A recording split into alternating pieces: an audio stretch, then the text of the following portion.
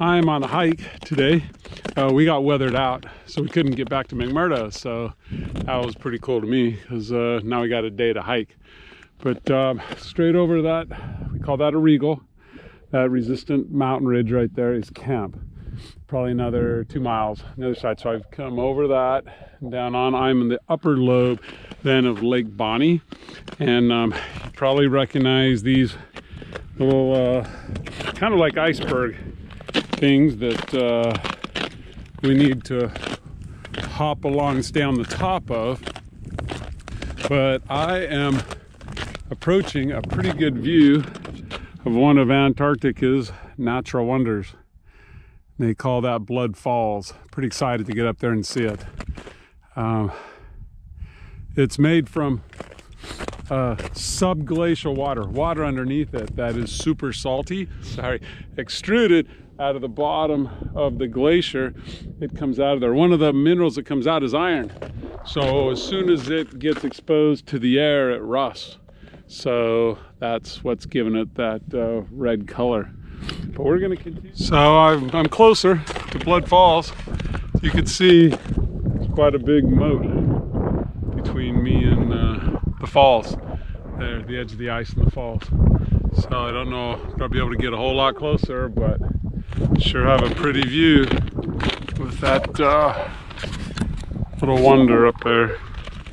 Pretty amazing.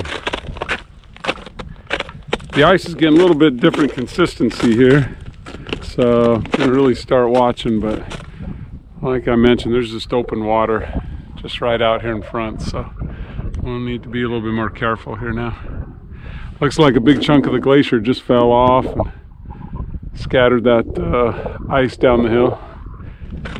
So we're gonna give you one last shot here of Blood Falls. Here's another view. I moved over here just a little bit on some more of the ice.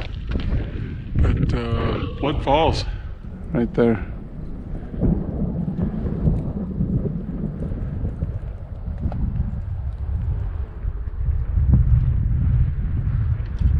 That's coming off the end of the Taylor Glacier.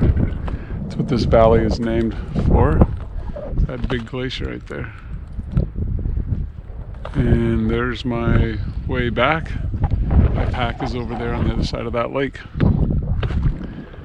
So I will start my journey back, and hope you enjoyed our little trip to Blood Falls, Antarctica.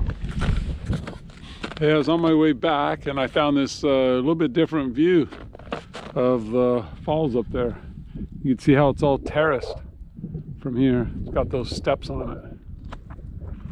So just another view of this area.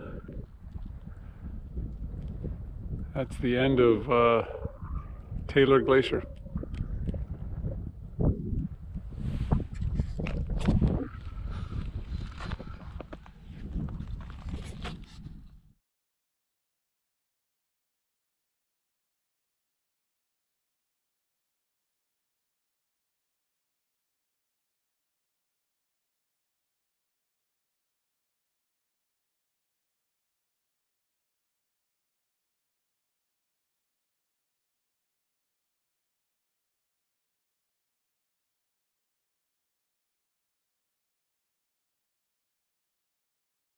So I've just about made it off of the ice.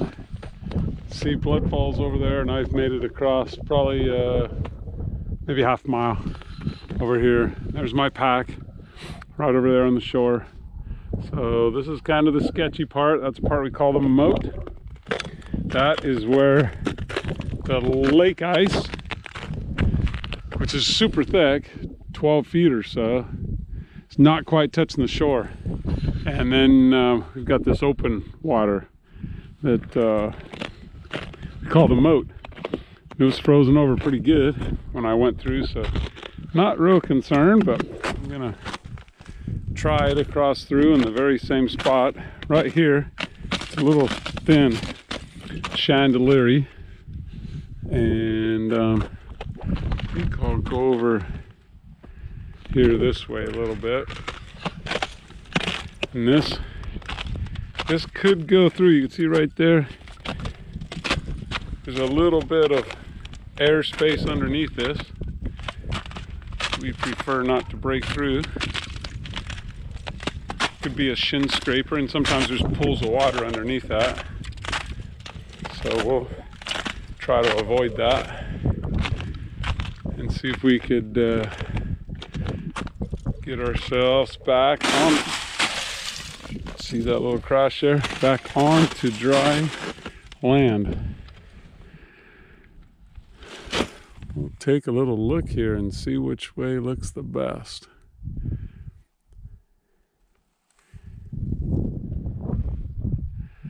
I think it's a little thin. We've got to get to that last little moat right there where we cross through.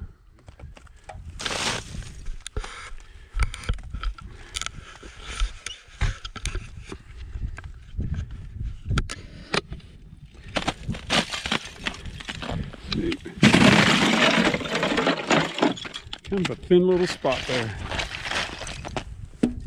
See if that'll hold me now up here on top. Aiming that way. See if we can get right across this right here and get up onto dry land. So here we go.